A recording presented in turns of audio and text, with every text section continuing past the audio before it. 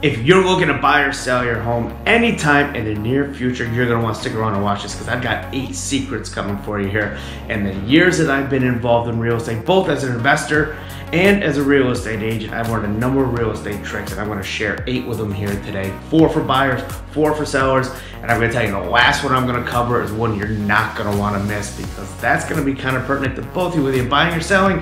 You're gonna wanna know this secret. So stick around and watch this video that's coming up.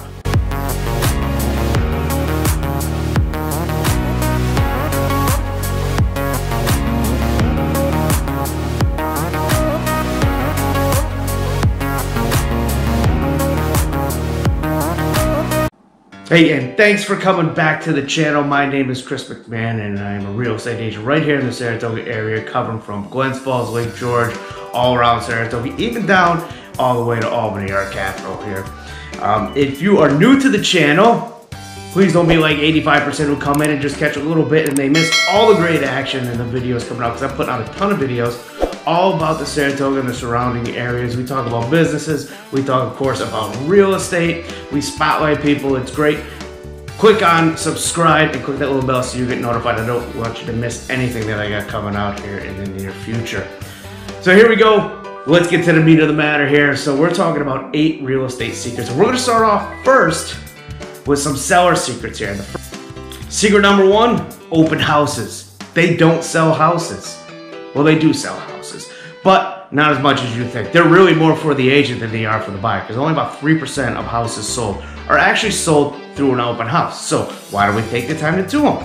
There's a good reason for it, because it gives us face time with potential clients, because we know that any significant face time, 75% of people are going to do business with the first agent that they do face-to-face contact with, whether it's face-to-face there, Zoom, video. Hey, eyes up here, take a look at me, okay? Number 2, pricing strategies. And there's a lot of different things about pricing strategies here. A lot of people just like to start high and then kind of just walk it down till they finally find that medium price. So they got time, they'll go for the gusto.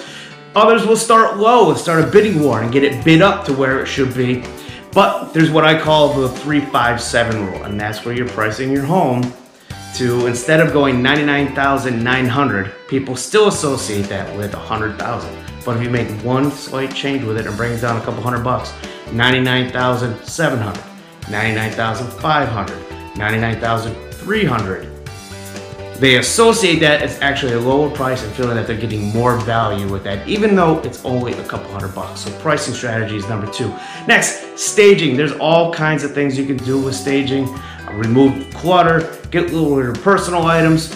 Another thing that you really want to do, and this is important, is smaller furniture makes rooms feel bigger. So get rid of the big clutter, big furniture and stuff like that. Make it spacious, make it feel bigger.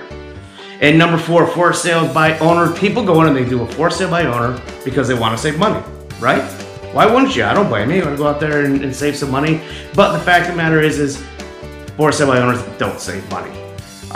For a couple of reasons. One is, in most cases, you're still actually going to end up having to pay the agent for the buyer who's coming in.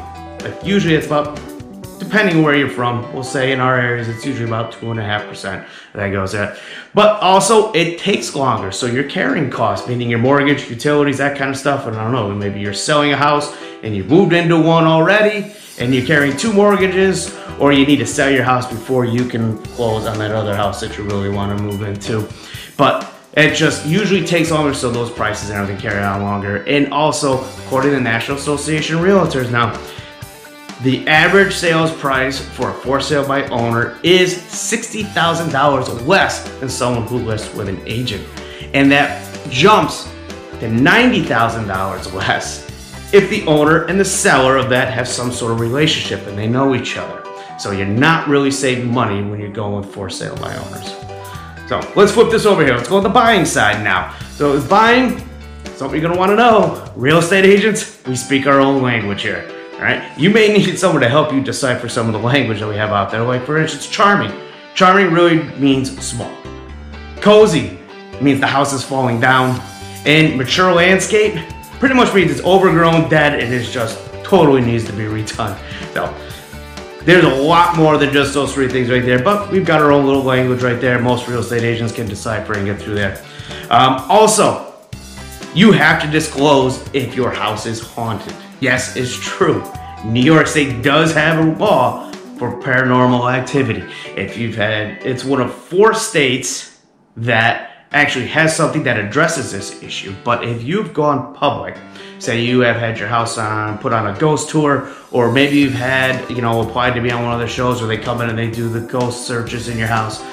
If you've gone public and you have said that your house is haunted like that, then you actually have to disclose that to people, potential buyers. No, that doesn't mean that if you just suspect your house is haunted, that you have to disclose it. But if you've gone on record saying it, then yes, New York State does require that you have to disclose that. So, also, creative financing, because there's more than just a traditional 30-year fixed mortgage loan to buy a house. There's other ways to do it. There's rent to own. Where basically that's pretty simple. Is you portion of your monthly rent to whoever owns the house. A little bit of portion of that goes towards a down payment. Also, owner financing, where the owner, if they own the house free and clear and there's nobody with a lien on it, can actually hold the mortgage, and instead of making payments to a bank, you make a payment to them.